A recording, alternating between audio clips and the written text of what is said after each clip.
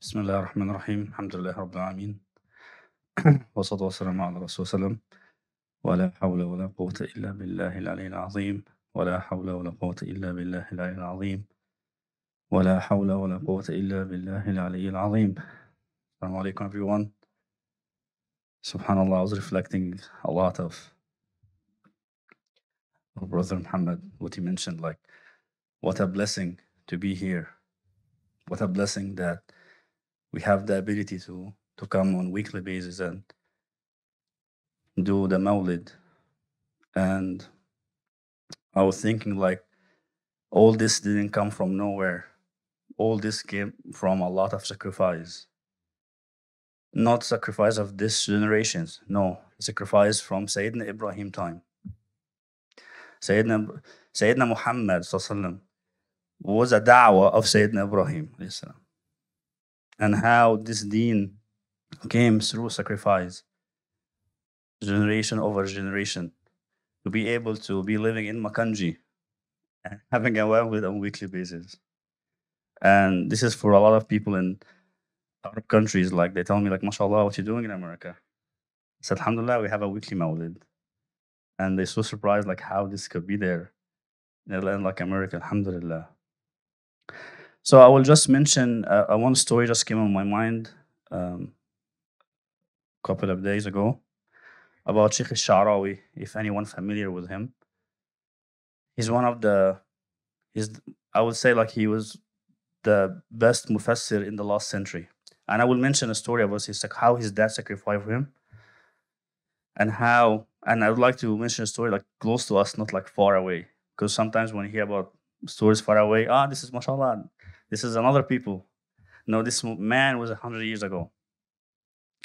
So the story of Imam Sheikh Sha'rawi rahmahullah, that when he finished high school, he just wanted to stay in the farm and be a farmer. Then his dad was trying to push him, you have to go to Azhar to study there. Then his dad, he got kind of pushed back. No, Dad, I want to be farm with you the land. We have 1 acre, we have to cover the land. He said, no, you have to go to the Azhar. See, this is the people in the back pushing them to go to Azhar. So he went back to Azhar. He went his first year, said, no, I will not give up. I will try to do a trick. So I will make my dad pull me out of the school. So he went to the library and he said, listen, tomorrow I'm going to bring my dad. And the owner of the library told him, listen, tell him that all these books, he's going to buy it for year 1. So when my dad see this, how much would be the cost of the books, he's going to change his mind. Then he went the second day. He said, okay, what we have for this year? He said, oh, these books and these books and these books and these books. Very expensive. He's very poor and from poor family. Then he said, okay, wait a couple of weeks, I will try to find a way. And this man, he owns only 1 acre. That's what he owns his life, not like 10 acres. He go back to his Upper Egypt, sell his only acre he has, and he go to the library, bring his son, take the money. And then Sheikh Sha'rawi, he was young at the time, like, oh my God, you're gonna study all these books? Then he bought all the books.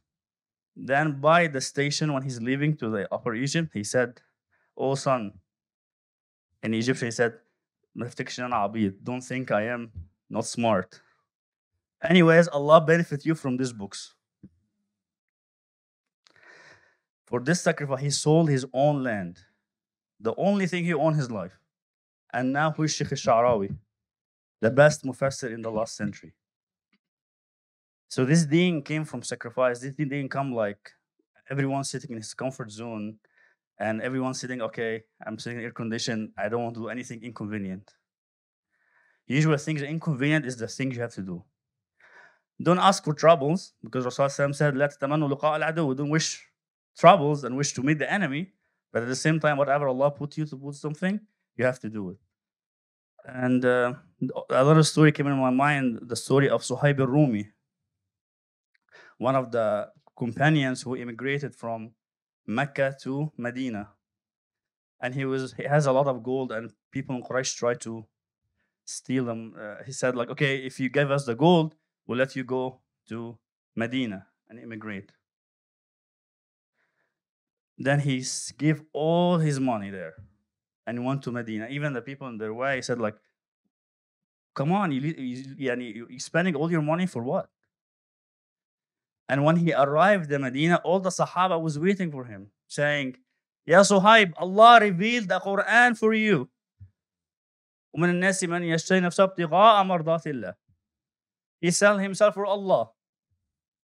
So, subhanallah, that's really, this deen came from sacrifice. Deen came from being in a comfort zone.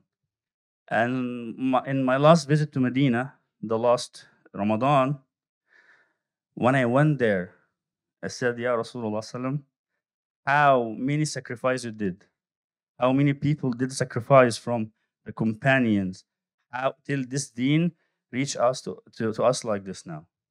Very clean, very pure. We know what is wrong when it was right. But this deen just came from a lot of sacrifice. We ask Allah subhanahu wa ta'ala to try to pave the road to the people after us. Whatever you can do. You can do something you think is very small, but like Sheikh al-Sha'rawi did, like he just sold his acre. Now we mention him in like 100 years after his story. You never know what is really the fath is coming from. And the message that the father of Sheikh al-Sha'rawi gave to his son, better than a lot of speeches that we can all give. So we have to think also like what messages we're giving to our kids. This message, give it his dad, that he's gonna give it to Sheikh Sha'rawi, that there's no way in your life except seeking knowledge. This is the only thing.